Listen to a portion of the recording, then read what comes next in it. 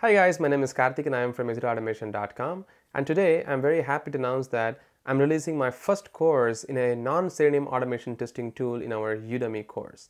I have been releasing so many courses all these days, and I think I have almost 22 courses in Udemy, and this is one of the first course which is a automation testing tool course which is not of Selenium. That's the most important thing. And once again, if you have seen my EA weekly videos before, I've also told that this year 2019 is more like a non-Selenium automation testing era. So these tools like Cypress, Puppeteer, Testcafe, and all these tools are doing really good in the automation testing world. And also the tools like Selenium that we had all these days and we have all these days are kind of painful in many different areas, and we are trying to avoid these pains by bringing in so many different coding practices within these tools. But the tool like Cypress is one which is really addressing all these pain points and the problems that we are facing all these days, and that's why I started to dig into the Cypress tool, and I could really see the potential of Cypress is really good. So many of my friends and my students from across the globe are really talking me and asking to me that when is the Cypress course is going to be released, and I just took this as a serious matter, so that's why I have released this course. And once again, as I said before, JavaScript is the language of choice for this year, and Cypress is really aligned with that, and because Cypress by itself is a JavaScript language binding tool, so that's really cool as well.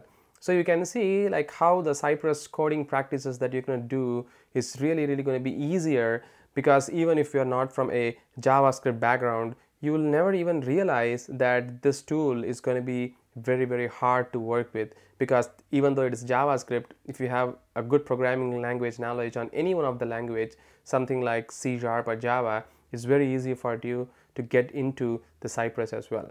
And again, Cypress, as you know, that it is like an all-in-one bundle with everything together. Like you don't really have to install many different frameworks to get started.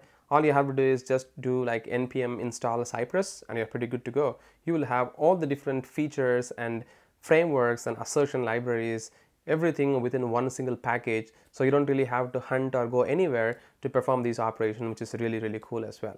And finally, in this course, I'm going to talk a lot of different topics. Some of the topics are like complete introduction of Cypress, understanding Cypress commands, working with various features of Cypress, automating UI-based applications, automating XHR of websites, automating API testing, BDD with Cucumber, Cypress plugins, and Cypress CI/CD integrations. So these are some of the most important topics of any tool which is available in the market, and we are going to be discussing about all these things in this course. So as that said, we are going to be talking a lot more detail about Cypress, and this course is one of the most important and exciting course, I guess, which is going to be very helpful for you to get started from complete ground up. And once again, thank you very much for watching this video, and I hope you will like Cypress as how I enjoyed while making this course. Thank you.